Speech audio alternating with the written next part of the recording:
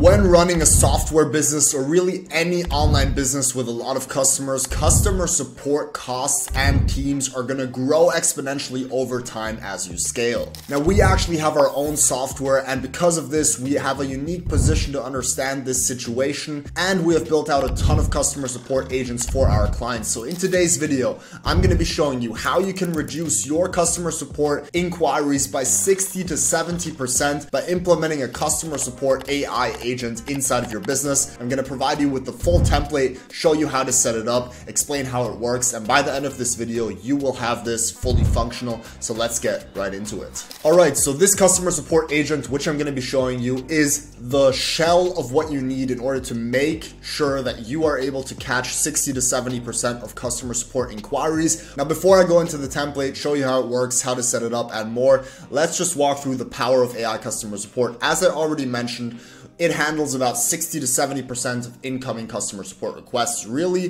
the goal of an AI is to be the middleman between the customer and the actual customer support team. A lot of customers come with repetitive inquiries. They come with the same questions over and over again across the board, and 60 to 70% of these can be answered straight away without a human having to ever interact with that. And that is a statistic that we have seen across the board with the clients who we have serviced with this solution.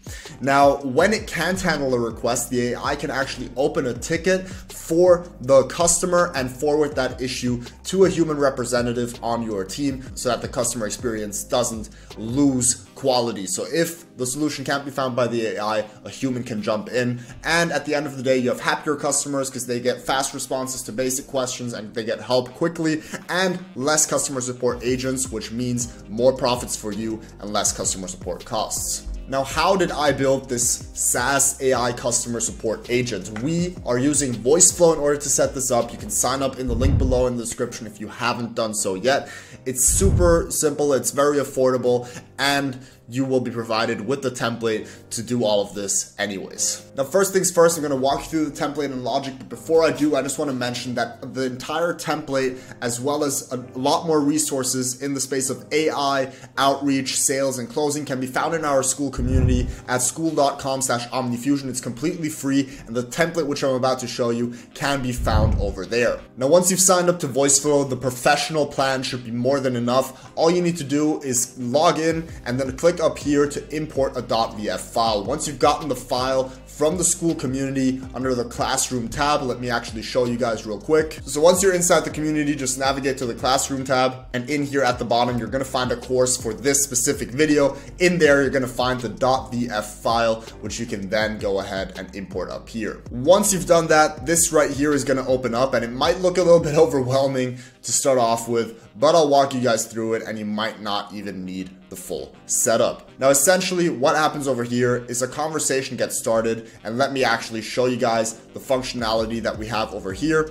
We are able to answer questions, we're able to open tickets, we're able to take enterprise requests, and we're able to submit feature requests. Now, I'm just going to show you guys a quick demo before I walk you through roughly what this does and what you need to adjust if you're using this on our end. Now, if I say I want to cancel my subscription, this is going to be a good demo to see how fast a reply comes, and this is obviously going to make customers very happy if they get a reply at this speed.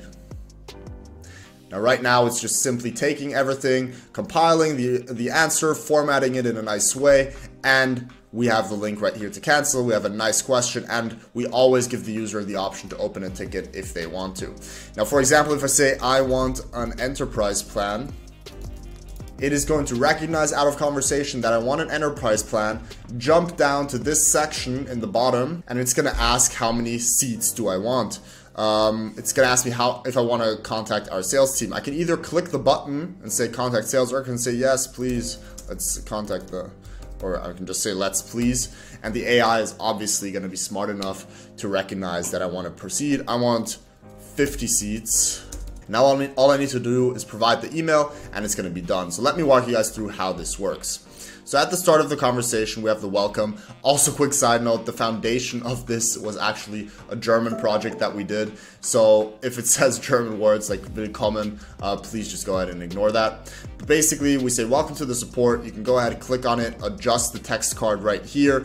We then capture the user reply and we then check out their intent. So we have a couple different intents such as normal question, technical issue, cancel subscription, open ticket, enterprise, feature request, and you can adjust these right here. So essentially you're gonna have to adjust the prompt. If you only want to do normal question answering, then only this part up here is gonna be relevant for you. All of this down here is not going to be relevant unless you want to open tickets. Then this right here is relevant too. The enterprise and feature request is really just an additional bonus, which I wanted to throw in there. Then basically all of these things, such as in this case, normal question, is hooked up to up here. We're then going to see, again, with an intent recognition card, and all of this is maybe a little bit technical jargon. I'm just going to explain it once anyways. We're going to see if the user is actually asking a question or if the user is not asking a question. And we then go down different paths. Based on that, we check the memory, we rewrite it, we get the response from the knowledge base right here. We then go ahead and format the answer, run some JavaScript to make sure it's clean and there's no quotation marks after formatting it, and then we go ahead and send out the reply. We either just say the reply, or for example, if they said thanks, we're gonna say you're welcome. If I can help you with anything else, let me know. If we're unable to answer and we have a no match, so there was no answer found, we're gonna say, seems like our AI can't help you resolve this issue. Please contact our support here by clicking on open ticket, which then has the button open ticket, which takes them down to this node right here, open ticket start. If we just have the response, we're just gonna provide the response and also give them the option to open a ticket. It's too complicated for me to explain in this video, but it's all set up for you already. All you really need to do is go over here into this one right here, the set AI knowledge base response new, this one, this one, this one, and this one, and adjust the prompt right here. For example, auto IGDM, you're gonna wanna replace it with your specific company. Click over here, go to the content, and when you're in the content, all you're gonna do is go to knowledge, and up here click on these three wheels. Here you're gonna have your system prompt, which you're gonna have to adjust quite a few things in here. For example, here we mentioned auto IGDM, we give some context on what it is. Here again, we mentioned auto IGDM, and in general, there's just a couple things right here that we specify, so feel free to adjust this prompt right here as well. And in this case, we are using GPT 3.5 Turbo. If you want to use GPT 4 Turbo, it's obviously going to be more expensive, but also much better. And before we walk through how to give knowledge to this AI, I just want to wrap up this here real quick and keep on showing you some stuff over here. So as I said, just adjust this, and this right here. Apart from that, you also need to adjust the intent recognition. Once you've adjusted the intent recognition, added some different intents over here, what you're gonna have to do is go to the conditions right here and adjust them accordingly. If you don't know how conditions work, basically a normal question, we're saying right here with this intent recognition, we're saving into a variable intent recognition the intent that the user had. And then if the variable matches normal question, we go down a specific path. If you want to, for example, only answer questions and open tickets, you can just remove all of these down here and just drop them to remove them. Basically what you would need is only the normal question and open ticket, and everything else you can remove. Now down here for the open ticket flow, again, might look a little bit overwhelming for you guys right now, but essentially all that happens is I'm happy to submit a ticket. They ask for an email, we capture an email, we say thank you, I've prepared the following ticket. It then summarizes the conversation, creates the ticket information, asks the user if he would like to submit the ticket, adjust it, change the email, or cancel his request. And if he clicks on submit ticket, it submits the ticket, it stringifies it, which again, technical jargon, you guys don't need to know what it does. Basically here, you do need to know what that does. This is an API request, which if you want to open tickets, you're going to have to adjust this depending on what you use. If you use Intercom, if you use Zendesk, whatever the case may be, you're going to have to make an API request specifically to your ticketing system, and they all have great documentation on that as well. So that shouldn't be too hard for you to figure out and set up, or just hire someone to do it for you. And then you simply submit the ticket. It's going to tell the person that the ticket has been submitted and move on. For an enterprise request, in this case, we ask them if they want to contact the sales team. We ask them how many seats they want, ask them for an email. We then finalize the request, We ask them if they want to submit it. And if they do want to submit it, once again, we're going to have a post request, which is going to go into wherever we want to save this enterprise application. And the same thing happens for feature requests. Thank you for submitting a feature request. Can you please send me your email? We capture the email and we then go ahead and once again post it somewhere. And this right here is basically if they suggest a feature in conversation. So if they say in conversation, and this is again done in this prompt right here, the user is asking for a feature to be implemented. That means he already suggested the feature, and down here we're going to save that in this request. We're going to want to pass along the memory of the user so that we are able to actually see what requests they have. But really, these two down here are just a bonus. If you have a software and you have a lot of feature requests or you have a lot of enterprise applications, you can leave that. If not, as I said, remove it from the intent recognition and remove it down here, and you're going to be good to go. And that is basically the setup. Now let's quickly walk through how to set up a knowledge base. So once again, if you go over here to content and click on knowledge, you can see that I uploaded a couple files in here. We never actually ended up taking it live, but there's a couple test files in here.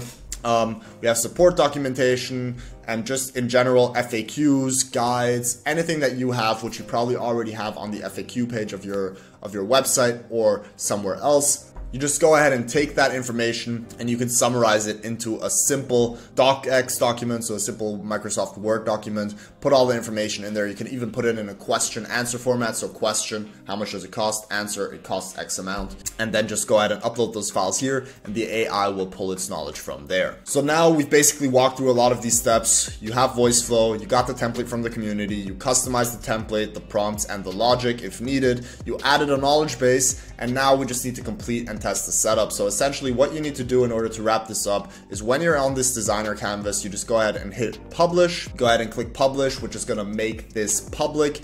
And something important that you're going to have to do is go to integration, and here on web chat you're going to be able to configure the name, the description. You're going to be able to let it have memory. So let's say somebody's on the website having a conversation with the chatbot, but then they leave, come back a day later, reload the website. You want it to forget or never forget. In this case, I have it set up to forget.